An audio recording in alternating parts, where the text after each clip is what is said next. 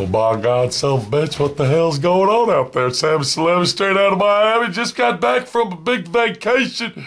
Been gone for a while, but now I'm back editing videos and making it so you, the viewer, can see what the fuck is really going on.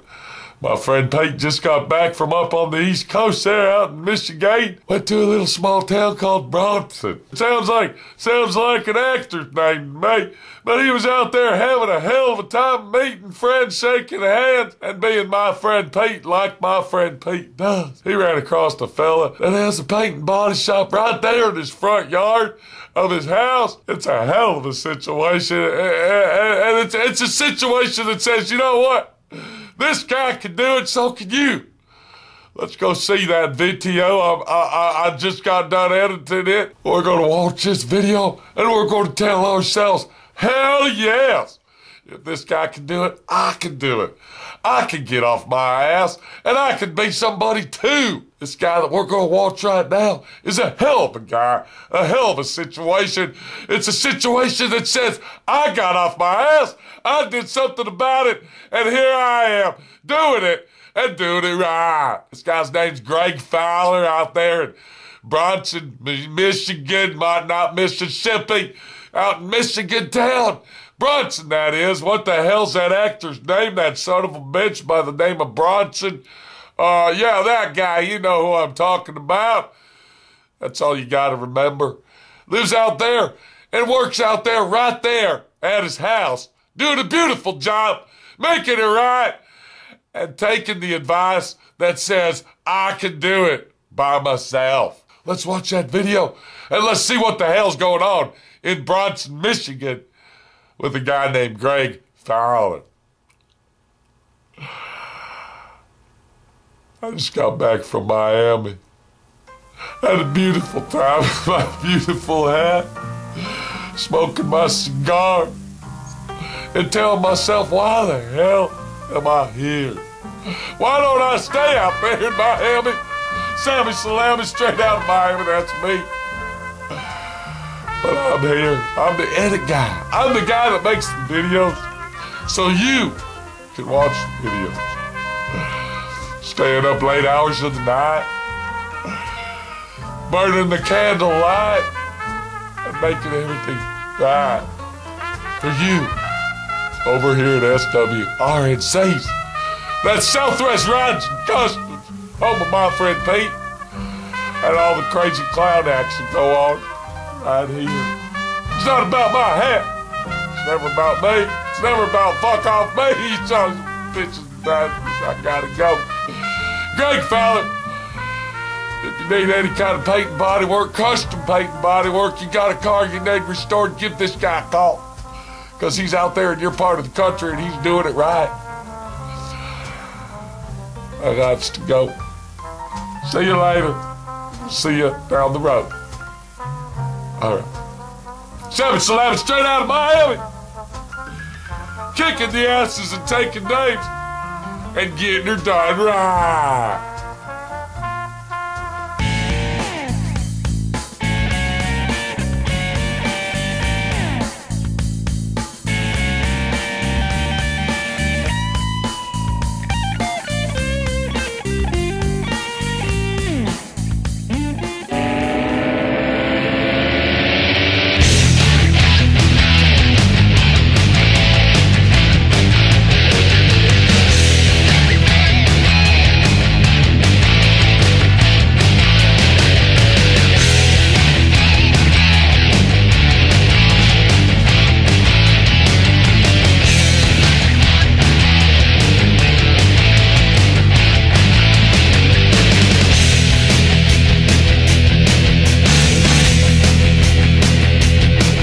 You know, me and Hoodie are out here cruising around, checking it out. We're in good old USA America, and we're in Michigan waiting for the big car show in Kalamazoo. So we came across this guy just, you know, traveling the back roads and having a good time. And we came across a guy named Fowler. His name's Greg Fowler, and it says Greg Fowler Custom Paint. And he's got a car over here. Now, this guy works out of his garage at home. He's a good old USA American guy, has his shop right here at home, and does it all right here. I mean, it's an awesome fucking place, and the reason we're going to film him is because he's got a car up there that he completely restored. Let's go talk to him. Let's get the angle of it and let's see what he has to say.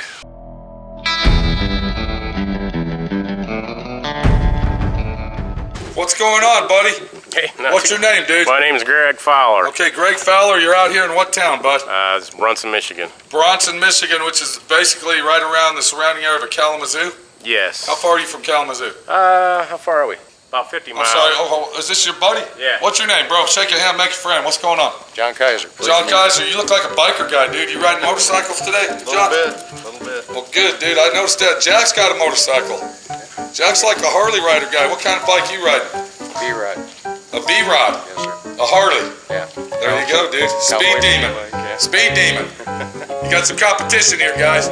Here you go, bud. There you go, bud. All right. What's the angle of your situation here, dude? Now, you were telling me you had a big shop somewhere. Elkhart, Indiana. Elkhart, Indiana. Hang on, dude. You guys can't talk, bud. I'm over here trying to... Okay, is there a problem? What the fuck's going on, dude? Oh, no, I'm just listening. I asked you guys before I started filming, don't talk. Thank you.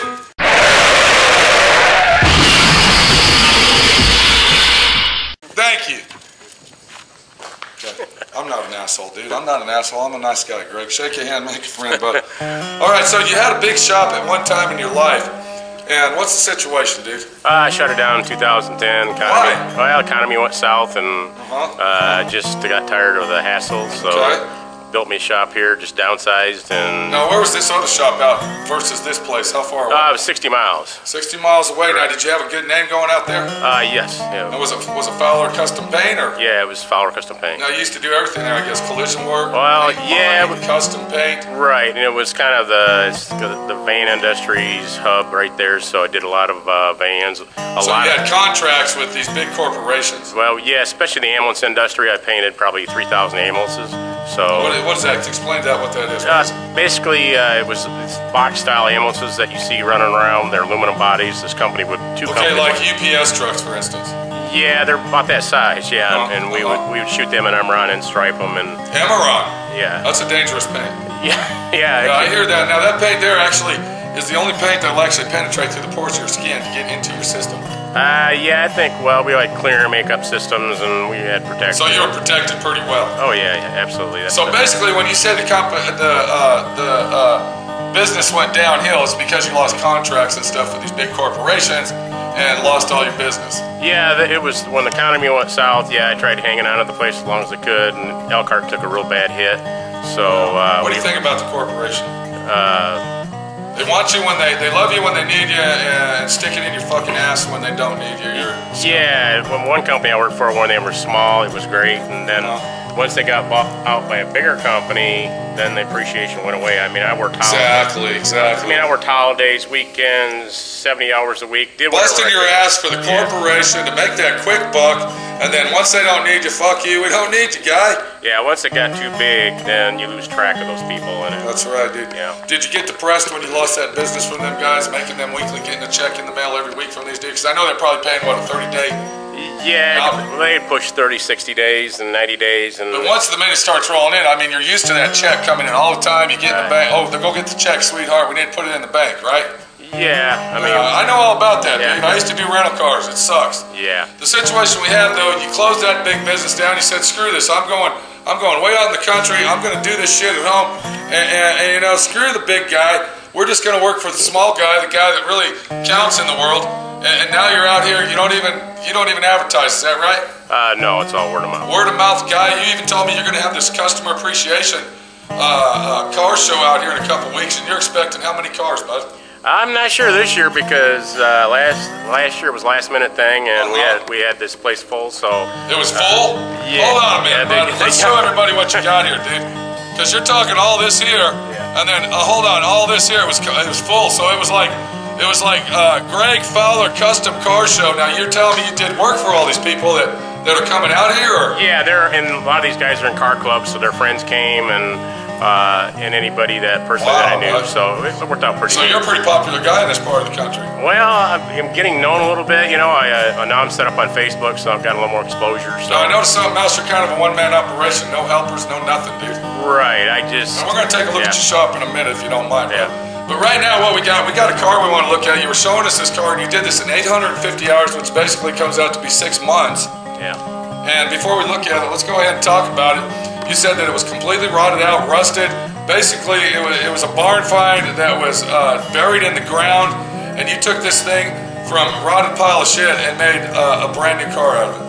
Yeah, it was, a guy had held on to it for a long time, and it was in his barn. It was kind of a damp barn, so it pretty much rotted away, but he wanted to restore it. He wanted to hang on to it, so we stripped her down and brought her back. Now, when you say strip it down, did you gut it out, put brand new motors in, transmissions, mechanical, drivetrains, paint, body, the whole 9 yards? Yes, the motor was rebuilt by a guy in Quincy, but yeah, everything was... No, I'm talking about you. Did you do all the work? Everything but rebuild the motor, okay, yes.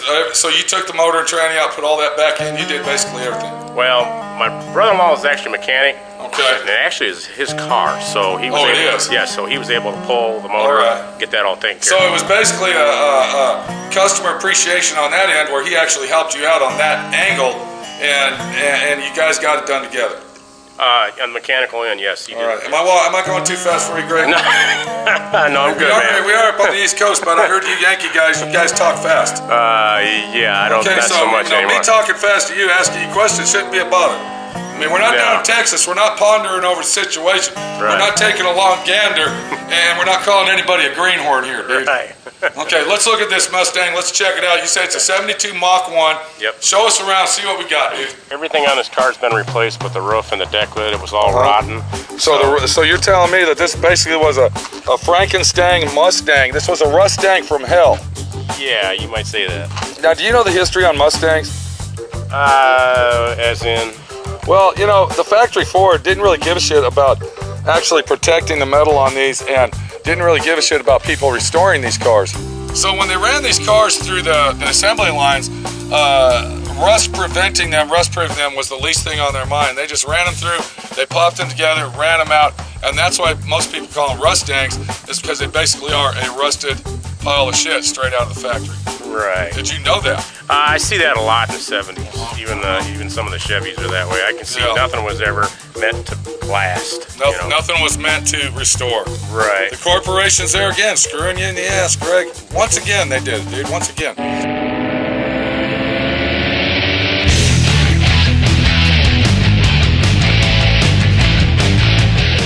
Basically, like I said, stripped the metal, replaced all the panels, replaced all the floors inside. Now, when you say panels, that's full quarter panel action.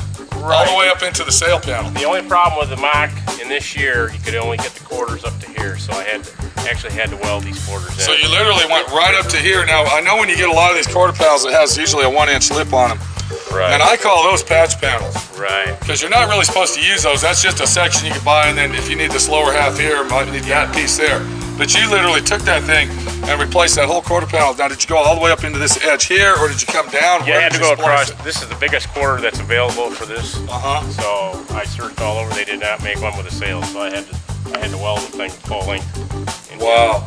Now, what's your opinion on these aftermarket, we might say Taiwan, made in Taiwan bullshit parts? Yeah, I've never had, very rarely do I have something I can take out of the box and put on the car without modifying it. Auto modifications going, especially on the Mustangs, because there's so many parts out there made. Now, did you know that these parts, these aftermarket parts, there's only 2 factories that make these? Did you know that? They're out in Taiwan. Yeah, I kind of got that. If you get a Dynacorn part, it's made in the factory that Mid-America is at. It's the same thing, all just different box. And another thing about these parts, I don't know if you knew this, you probably do, dude. Okay, is they're actually made not to fit, because if they were exact 100% flawlessly perfect, Ford can sue them. Right. For copyrights. Right. But you knew that, right, Greg? Yeah, I knew there's some issues there. I'm sorry, I'm talking fast again. That's okay. I used to be wound up like that until I got away from that business and got out here in the country. See, there you go. You're out here in the country. You got your little business going. Back to the car. We're getting up. I like that honeycomb. Now, is that a brand new item or what's going on? Everything on this car is pretty much new. Yeah, the whole rear end panels underneath the floors all been changed out. It's beautiful, bud. What color is this? Is this a factory color or a color that... Actually, this is we picked this out. It's a newer... It's a late model color. Yeah. Is it that Corvette orange? No, I think it's, I can't remember now. We pulled it out of a chip book. and we searched several colors, and we really like this. Yeah, now I noticed inside here, this is a pretty unique situation, and I guess this is an East Coast thing. Go ahead and tell everybody what you did there.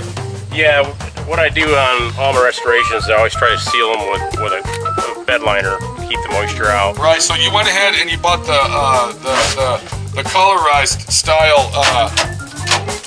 Wow, dude, that's beautiful. Look at that. And you did this in 850 hours, the whole thing. Yeah. Dude, you need to close your shop down and come work for me, bud. Okay. Because my employees, it would take them like 8 years to do something like this. Yeah. That is beautiful, dude. You got the rhino liner going throughout the car now. Is that on the floor of the car and everything? Or? Yeah. When I put all new floors in this car, any vehicle I do, I always shoot them with that U-Paul liner. Right. Protects it from moisture. Now, are you talking top and bottom or just the inside on? Just on the inside. Now, is that inside the doors and inside the quarters and everything? Yeah, I go up inside the quarters. The doors, usually undercoat them. Now, another thing about this, you got brand new interior in it. Now, when you say this thing was taken apart, I guess we're talking gauges, wiring, the whole 9 yards. Right, all the dash has been, every little piece on the dash has been redone. All the wiring, the column was out, everything was out of this car. Every little piece was out of this car. And you're just a one-man operation trying to make a living and doing it right. Can we look at that motor? Yeah, sure. Great. Now, one more thing I want to tell everybody. You can actually buy a sticker kit like this. This is a factory sticker kit, but that ain't a sticker kit. You painted that on there. That's under the clear coat. Right, and the problem with this car, there's no straight lines, so it's all got to be pulled by eye. So that took me like 2 days to light the stripe out, and the mocks were actually paint masked. Put all that on, clear coat everything. That way you have no edges, you know. It's beautiful, dude. Beautiful. So what size engine do we have here, Greg? What's going on? Yeah, it's 351 Cleveland. That's a 351 Cleveland, so that's the big valve, big port heads that's on that thing. A lot of high output action. And what's up? And also this car's also got AC on it, which was a benefit. It had factory air on it. Okay, so is that an option that you had to purchase from the factory on this model? Yeah, I believe it is actually an option, yes. And then I see you also went ahead and added the aluminum radiator, probably a Griffin or some style like that, which would actually help cool the motor down. That's a good idea because Ford motors run hot anyway, am I correct? Yes, I think that, I can't remember exactly where we got that radiator, but... And if you look at this thing, check this shit out. Who the hell wants to pull a motor out of one of these cars to put it back in? It's a nightmare, dude. Right. It's a freaking nightmare. All I can say, I'm sorry, go ahead. Everything under here was replaced with the towers, all this stuff. And, and Mustangs typically down in the pockets of the cowl, they rust out, and there's a draw tube in that side. And I actually had to drill that one out, pull that cowl panel off. It was rotten on the ends, and then I had to rebuild it inside. And I actually put the U-Pole down in there once I rebuilt it. Put that piece back on, welded it back in, because you can't get on a 72. You can't get the cowl panels. Can everything after that, but I actually used one out of a 65 to replace the draw tube for the heater. Did you replace the torque boxes on this thing? No, they were okay. They were actually okay? Yep. Well, I'll tell you what, I had a hell of a nightmare. I'm doing a 68, and those are a nightmare, dude. Yeah, I didn't want to get into that. Those are a nightmare. Those are a nightmare. And this is a beautiful car, Greg. Can we go look at your... I'm sorry, you wanted to say something else? Yeah, go ahead, dude. Actually, I have all the photos from the beginning through this restoration on Fowler Custom Paint. Okay, now is this your Facebook page or is this a website? Yeah, it's Facebook. Go ahead and say that one more time. Facebook page. Fowler Custom Paint. And that's Fowler Custom Paint. Right. Yep. And there's other restorations on there also. So people can check you out. Yeah. And if they're in this area or surrounding, hell, the whole state of Michigan and surrounding Indiana, is that where we're at? Indiana? Yeah, we're right pretty close to the border, so. They can call you and check you out and make reservations, because it looks to me like you're really stockpiled up and you got customers waiting for you to get a car in here. Yeah, I got a few in line, yeah. It's never too hard it's never bad to have more customers.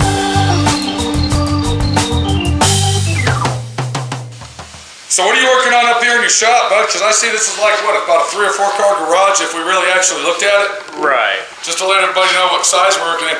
Now you got a little bit of a taller ceiling than, like, let's say the average Joe at home, but you're actually just working out of your garage if you really think about it. What are you working on now, Greg? It's a 68 International pickup. Okay. Yeah, and anything special about it? Besides that black, beautiful paint job, that looks like a mirror finish. Look at this. Yeah, this guy's been looking for one of these for quite a while now, and I'm trying to get it back together, paints on, because he's getting married in 35 days, so I got 35 So this is like, they want to drive this down memory lane. It says, hey, look where we were driving this. They're taking pictures of them. And on their divorce day, they say, son of a bitch, now I got to sell it to get my wife all the money because I got the shaft. She got the gold mine, I got the shaft, and I don't have my truck anymore. Yeah. Is this a 4x4? Yes, it is. Big 4x4. Yeah. It's a tank. Now, did you restore the engine on this as well? Greg? On this one we did, had low mileage, he's going to drive it, so we just basically cleaned it up for him. And, yeah, now you're in the process of, I guess, color sand and buffing it over here, am I correct? yeah, I just finished, I'm doing the second buff on it right now, so. Now let me ask you this, bud, what kind of body work did you do on this thing, Greg? How rough really was this thing? Being a 68 model and all. Yeah, it was hit on one side, it didn't have a whole lot of rust, but it was original paint, so. Now, is this an original car from Michigan area? Or? Yeah, actually, I think this had a California sticker on the bumper, so okay. It was pretty good in that respect.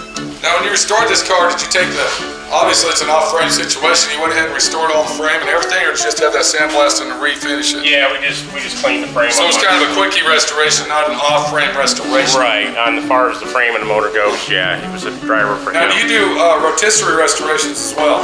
I haven't gotten into those yet, I haven't had the need, so. You don't want to. Those type of people are too picky.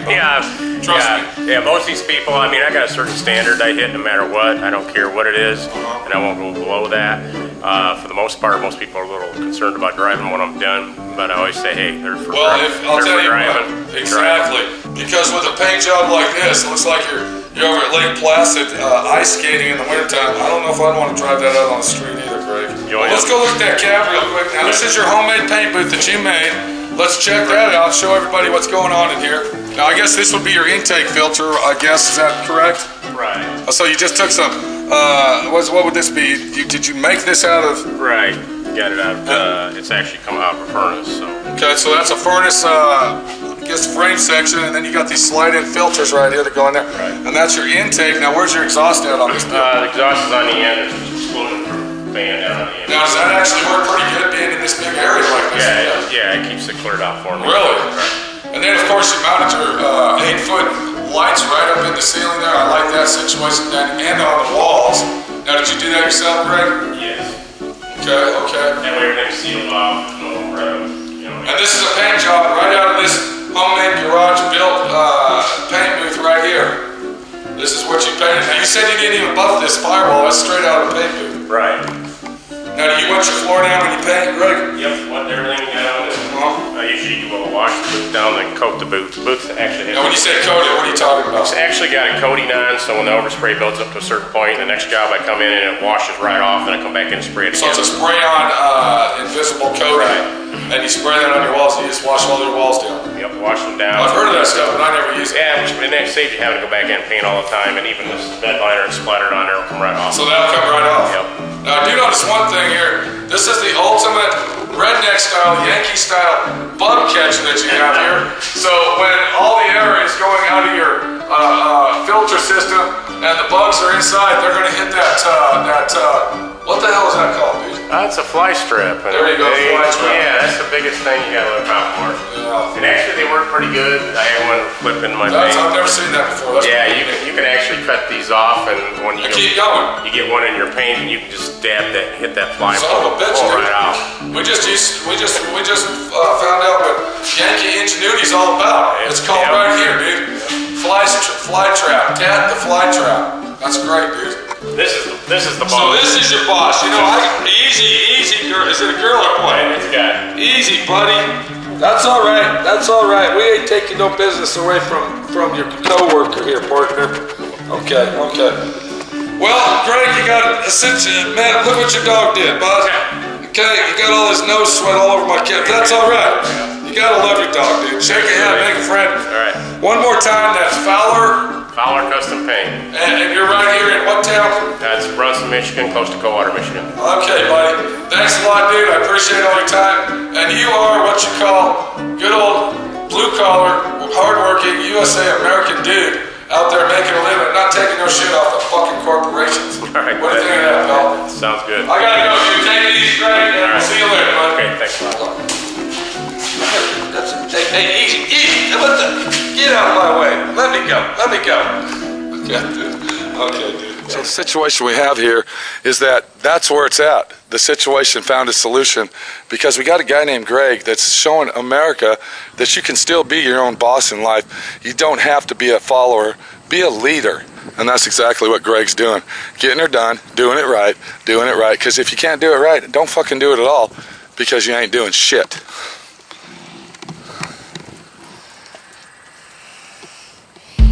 Oh, okay, come here, boss. There you go. One more time.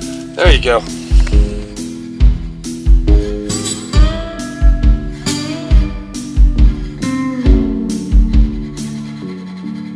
I'll tell you when. Ready? Okay, on your mark, get set, go. Come on, move both hands around. Just move both your hands. There you go. That's it, dude. All right, just keep doing it. Okay, now, kind of like you're outlining it. There you go. Now point at yourself. Point at yourself. There you go. Now put your thumbs up in the air like, yeah, thumbs up. Okay, stay right there, dude. Okay, that's it. Thank you.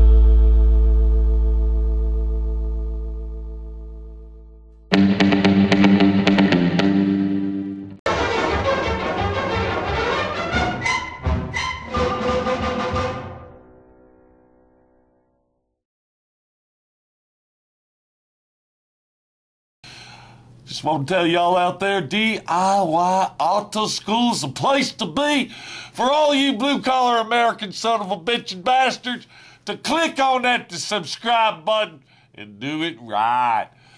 Subscribe now and be a winner in life at DIY Auto School. My friend Pete's going to show you how to do it. My friend Pete is going to take you through step 1, 2, 3, all the way up until the end.